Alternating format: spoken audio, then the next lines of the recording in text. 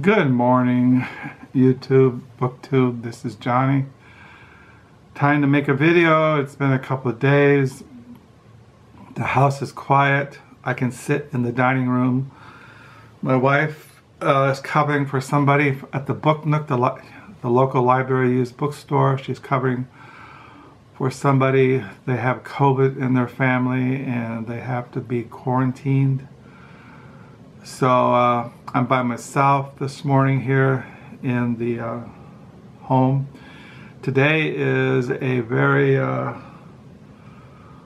bitter cold sunny day. It's supposed to start getting cloudy and snowy around middle of the afternoon, 3 o'clock, 4 o'clock. So I was out feeding the birds, taking out the garbage, doing the laundry, and writing in my diary as I always do.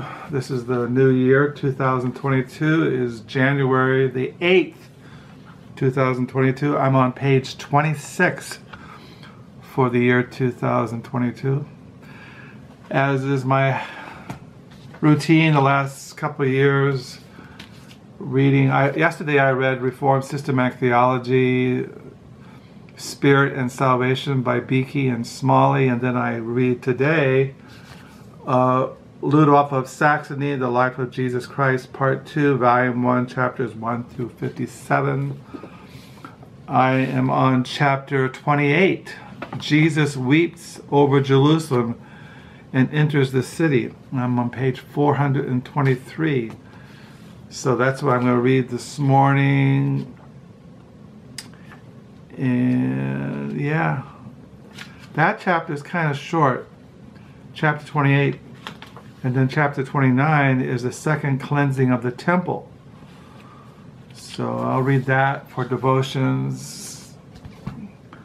But I thought I would just make a video. This is like a Saturday reads, what I have got in the mail, new books. I'm not going to show you the thrift store books because I'm not in the mood to haul them up here into the dining room. I would just show you the books I've been reading, some books I got in the mail. This week, I got this book in the mail this week. I'm sure you're all aware of it, those who are into the book world. It's the New York Times Book Review, 125 Years of Literary History, edited by Tina Jordan with Nor Kusum. I can't pronounce the name, but I'm sure you've all seen this. It's I looked at it and I couldn't give in. I gave into temptation, and I've been reading it. It's, if you're into literary history, it's a great book to have in your book collection. So I got that in the mail, and then I got in the mail, I told you I have been reading The Ordeal of Mark Twain by Wyck Brooks, and then that got me into reading Ron Power's A Life by Mark Twain. I've been reading this. At first I was just kind of skipping around in this, and then I just started to start at the beginning because I was really enjoying it. So I've been reading this last couple of days. And I showed you, I've been rereading parts of this, The Bohemians, Mark Twain, Mark Twain and the San Francisco Writers Who Reinvented American Literature by Ben Tarnoff. I really highly recommend this. I've been rereading it and really enjoying it. And then I showed you, I've been reading Days of the Phoenix, the 1920s, I Remember. This is a memoir by Wyck Brooks. And so I've been reading that. And then I got this in the mail this week. This is another book by Wyck Brooks. This is The Life of Emerson. As you all know, I'm into Ralph Waldo Emerson and the Transcendentalists, and I was just kind of interested in how he would portray Emerson And so I got this in the mail this week. I read a couple chapters of it. And then I got this in the mail this week. Wyck Brooks, A Writer's Life. This is a biography by Raymond Nelson. I got this because I was been reading one I had for a long time in my library, this biography of Wyck Brooks, In Search of American Culture by James Hoops. So I kind of like, when I read biographies, I like to have a couple of them. Sometimes I have multiple biographies on certain people. But this biography has been mentioned along with this one, and I like to read them side by side when I'm reading it. I haven't been reading it this week. I've been primarily reading the Ron Powers biography of Mark Twain, and I haven't really gotten back into Wyck Brooks, which I plan to. I just want to have him for my Wyck Brooks. That's why I got the Life of Emerson. That's why I got his memoir, The Days of the Phoenix, by Wyck Brooks. I like to having, I collect things over a period of time. And of course I've been reading The Ordeal of Mark Twain by Wyck Brooks. So I got those in the mail. One thing I didn't bring over here is I've been reading Mark Twain's America by Bernard DeVoto, which I didn't bring up here, but I've been reading that, really enjoying that too. I think I showed you this book by Mark Twain. No, it's not by Mark Twain. It's called Chasing the Last Laugh, How Mark Twain Escaped Debt and Disgrace with a Round the World Comedy Tour by Richard Zacks. I want to read this when I get finished reading Ron Powers.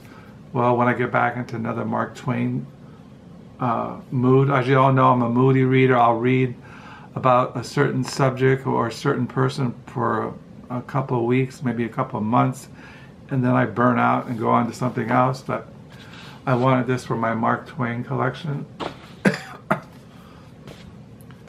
And another book that I got a month ago, maybe 2 months ago, that came into the Book Nook, the library used bookstore, was this book, Mark Twain and the Colonel, Samuel L.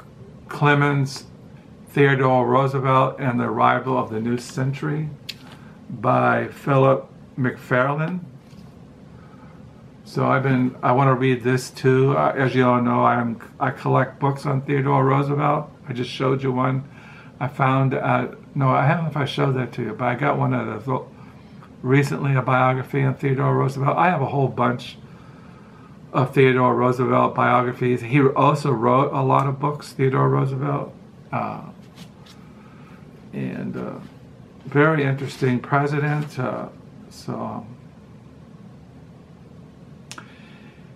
He has some other books in here. This Philip McFarland that I want to look at today. He wrote a book called Loves of Harriet Beecher Stowe, Hawthorne and Concord, The Brave Bostonians, Sea Danger Sojourners. The one Hawthorne and Concord, I think I've seen that before, and for my Nathaniel Hawthorne collection. So yeah, these are the kind of books that I've been looking at, reading. I've been reading the last couple of days, this book and that book on Mark Twain's America by Bernard DeVoto. And been reading the New York Times book review, 125 Years of Literary History. There's a nice picture of Mark Twain in here. Let me see if I can find it. He liked to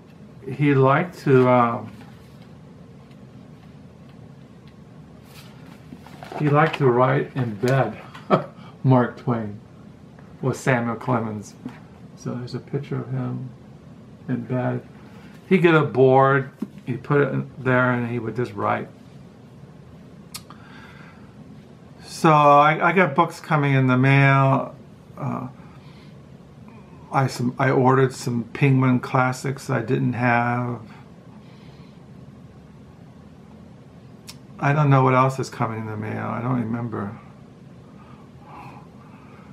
So I'm hanging in there. You know, I don't, as I've mentioned in my previous videos, I'm not feeling well these days. I got a muscle damage in my right leg that's always painful. My feet are numb. I'm going to see a foot doctor next week.